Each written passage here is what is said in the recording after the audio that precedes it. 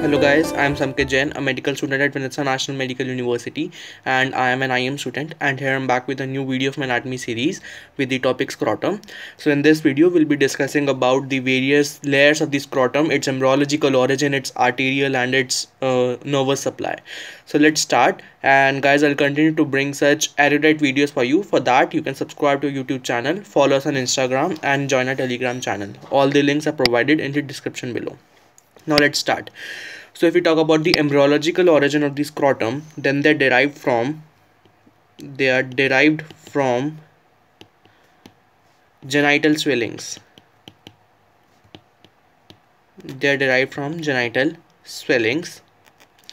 Genital swellings, aka labioscrotal swellings. Why labioscrotal swellings? Because from the same genital swellings in women, labia majora are developed. Labia majora in women. So scrotum in males and labia majora in women, and that is why scrotum is biologically similar, homologous to a labia majora. Now let's talk about the layers of the scrotum. So from outer to inner side, scrotum is made up of 5 layers. It has 5 layers. So here we have the structure. Suppose this is the scrotum with its 5 layers, and it contains the testes over here. It has testes. Now the outermost layer is the skin, obviously skin, that is the number 1. Then we have the dartos, muscle and fascia. Dartos, muscle and fascia, that is the continuation of campus and scarpa's fascia from your abdomen. That is the continuation of campus and scarpa's fascia. Then we have external spermatic fascia. The next 3 layers, that is the external spermatic, cremasteric and internal spermatic. We discussed about these 3 layers in the previous videos regarding the spermatic cord. External spermatic fascia, that is the continuation of external oblique aponeurosis. Then we have the cremasteric fascia, continuation of the internal oblique, and then finally we have the internal spermatic fascia, continuation of the fascia transversalis. So what are the 5 layers of the scrotum? First of all, we have the skin. Then we have the dartos, muscle and fascia, that is the continuation of campus and scarpa's fascia. External spermatic fascia, continuation of external oblique aponeurosis. Cremasteric fascia, continuation of internal oblique, and internal spermatic fascia, continuation of fascia transversalis. Now let's talk about the arterial supply of the scrotum. The arterial supply is very easy because it just depends upon the name. The name is similar to the scrotum. Arterial supply here is, first we have anterior scrotal arteries. Anterior scrotal artery, that is a branch of external pudendal artery.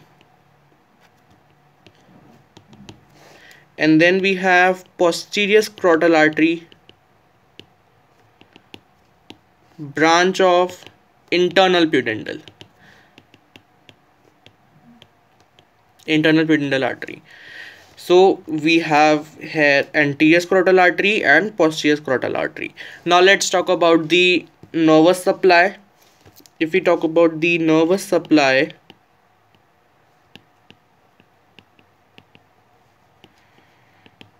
then for the mnemonic for nervous supply, the mnemonic that I have is PIG. It's very simple, PIG. For P, if we talk about the P first, then we have posterior scrotal branch of perineal nerve,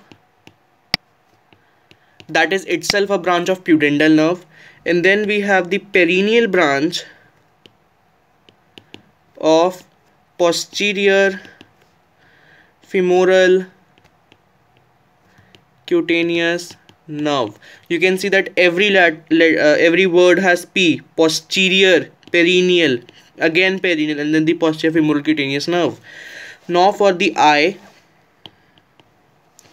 we have anterior scrotal branch of ilioinguinal nerve here. And then if we talk about the G, then it's again very simple, the genital branch of genitofemoral nerve. So again here we have the G also and here also. So this was the mnemonic for the nerve supply, that is the PEG. So what are the nerve supply? What is the nerve supply to the scrotum? We have posterior scrotal branch of perineal nerve. We have perineal branch of posterior femoral cutaneous nerve. We have anterior scrotal branch of ilioinguinal nerve, and we have genital branch of genitofemoral nerve.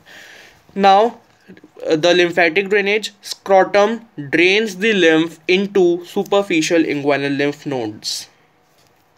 So if we talk about the lymph, then we have superficial inguinal lymph nodes.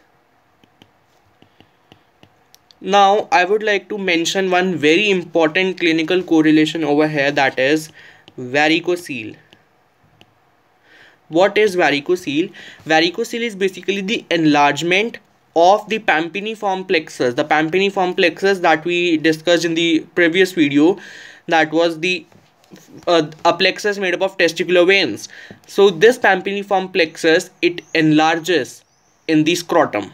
That condition is known as varicocele. It is very much similar to the varicose veins, just the varicose veins in the scrotum are known as varicocele, So it is the enlargement of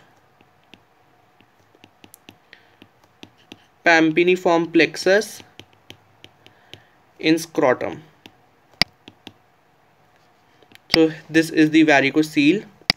So this was all about the scrotum, and if you have any doubt related to any topic, you can just comment below in the comment section. And if you guys want to give us the ideas that you want videos on what topic, then you can just comment below. Thank you so much, guys.